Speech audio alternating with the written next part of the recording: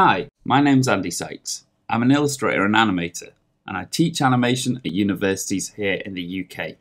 Why not check out my website, hexjibber.com, where you can find animation and illustration by me, as well as more lessons in Flash and After Effects. Cheers! Hi, I'm Andy Sykes, and welcome to a little video that I've made about whether Flash is dead. So, here's a generic person. You might be thinking that, hey man, Flash is totally dead. Get with the 90s. Well, let me just discuss why I've got a vested interest in Flash. First off, I'm not employed or sponsored in any way by Adobe. So I'd just like to give you some insight into why I'm pro Flash. I've been using it since about 2000. It's great for doing 2D hand-drawn animation. I teach using Flash, but I also teach other programs like After Effects and Illustrator. And I work commercially creating animated content in Flash as well as other animation programs. So let's explore why some people think that Flash is dead. So when the iPhone came out back in 2007, 2008, Steve Jobs decided not to support Flash Player. This meant that there were no Flash animations or Flash games on what became the world's biggest mobile platform, iOS. However, it was still available on Windows and Mac and Linux desktops and laptops, as well as Android phones. The reason Steve Jobs and Apple decided to dump Flash Player was that they considered it to be laggy and resource hogging. It didn't get updated fast enough, and that was because Apple had to depend on Adobe updating it. The software wasn't open source, so they couldn't do it themselves.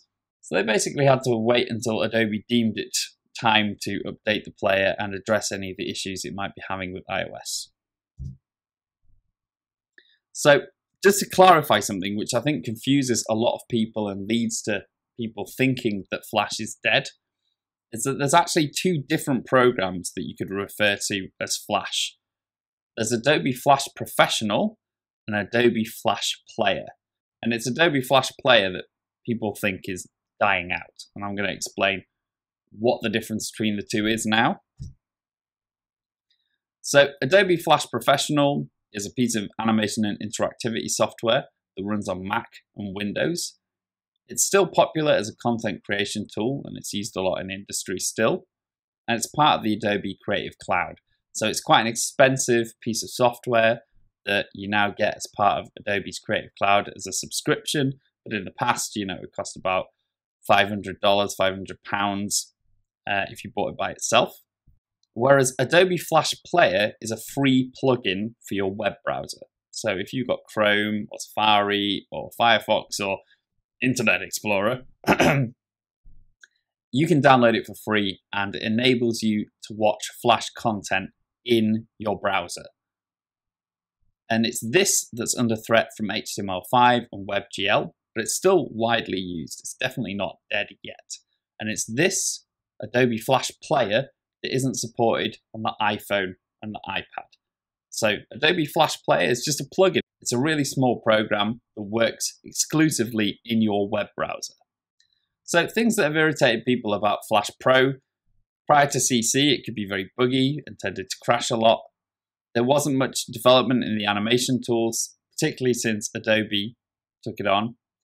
They had introduced buggy features like the bone tool, which they've now removed. There was no way of exporting to video, so animators like myself got quite frustrated trying lots of long-winded ways of doing that. And there was no, prior to a couple of years ago, export to HTML5, which is currently becoming the most popular way of creating interactive, rich content websites. So in the past, Flash Professional only exported really to Flash Player files. You can make things like projector files too, but essentially Flash Professional output Flash Player files. But over the years, that's changed. Recently, in the last couple of years, you've had the addition of HTML5 and WebGL. So Flash exports those really well now. I've made some HTML5 animations in Flash for commercial clients, and they seemed very pleased with them.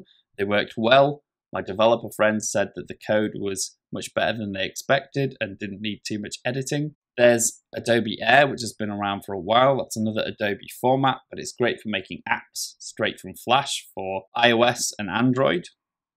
And you can also export to lots of different video formats from Flash using the Adobe Media Encoder to make AVIs, MOV files, and H.264, etc. And also, if you've made any animation in ActionScript, so say if you'd scripted some snow or some rain, that will also be exported now. So not only does it export animation, but it'll also export scripted animation too. So that means if you're using Flash, it's a really versatile application. You can make stuff for iPad and iPhone. You can export video for the TV and broadcast, YouTube. You can make content for Windows and Mac, the web, Windows Phone, Android. So there's lots and lots of different choices of exporting that you can get from Flash, which I think makes it a worthwhile and contemporary program to be using.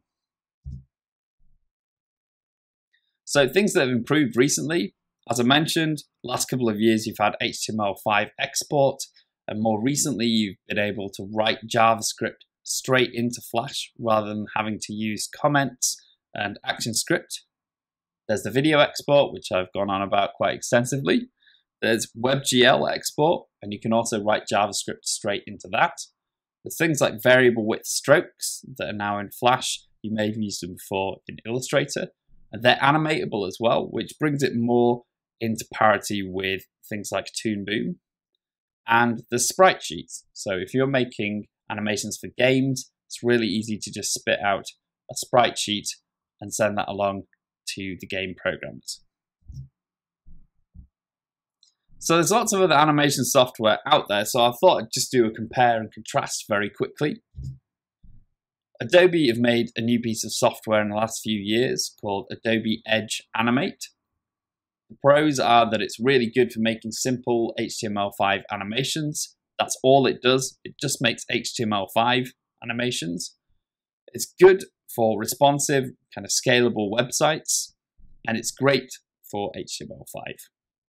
The cons, on the other hand, it's not very well developed yet, in my opinion. It's not been around that long. There's no drawing tools, so you can't create graphics within the application. So if you're doing animation, if you're wanting to make it complicated in any way or make it look interesting, you'd have to import illustrations from something like Illustrator. And you can't do nested animation, so things like loops aren't currently possible. I'm sure these things will change, but I can only describe it at the stage it is now. Toon Boom Animate's been around for a while. It's great for broadcast animation. It has more sophisticated drawing tools than early versions of Flash. In fact, there's still some drawing tools in Toon Boom that are a lot better than those in Flash.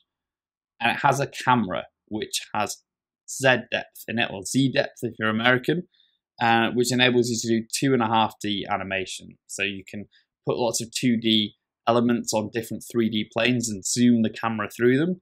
Flash does not have that at the moment, and lots of animators would really like it if it did. Currently, I have to use After Effects to do any 3D stuff using my content from Flash.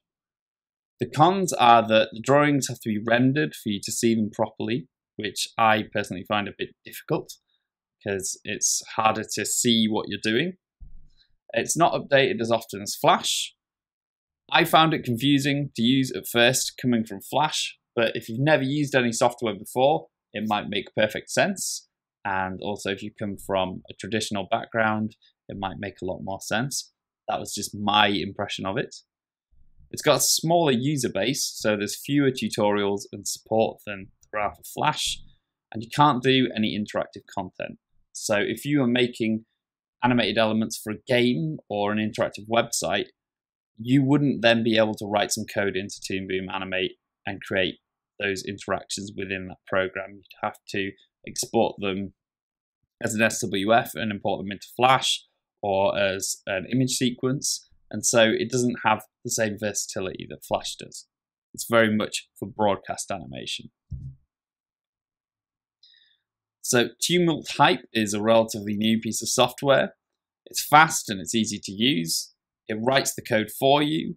It's great for scalable websites. You can type your own CSS and all kinds of stuff into it. And really, it's mainly for making websites with a bit of animation in them. And it's also a lot more affordable than Flash. It's really quite inexpensive. So it's very popular with my students. They're quite keen on it. The cons, it's only available for Mac. It makes large file size websites. If you're doing quite a rich interactive site, it ends up being about 30 megabytes, which is no good if somebody's on a 3G connection on their phone, for example. My developer friends say that it produces quite bloated code. It's got no drawing tools and no nested animation at the moment, although I hear in version 3 they're bringing in nested animation. There's other animation software out there that I haven't really used, Anime Studio and TV Paint being two of the main examples. So why do I think that Flash still has a long life ahead of it? It's had lots of new development recently. We've had new features about every 3 months, and those have actually been useful features like variable width strokes and video export. There's a huge user base. Once you get over the initial learning curve, it's easy to use. I think it's the most versatile product of its kind on the market because you can do animation and interactive stuff in it really well, and you can output both to video and to web formats. And you can use it seamlessly with Illustrator and After Effects, which means that if you're already in the Adobe suite, it's definitely the best thing to use in my opinion.